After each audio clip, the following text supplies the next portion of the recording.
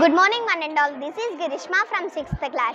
I had made my project on the topic of food chain. I have chosen this topic because the food chain is the most important role in the environment. Food chain is the sequence of transferring energy from organism to organism.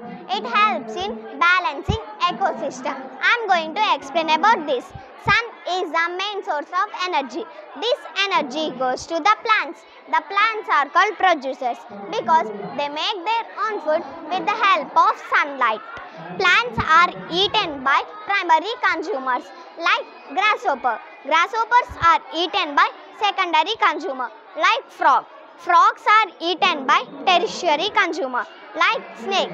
Snakes are eaten by final consumer like eagle.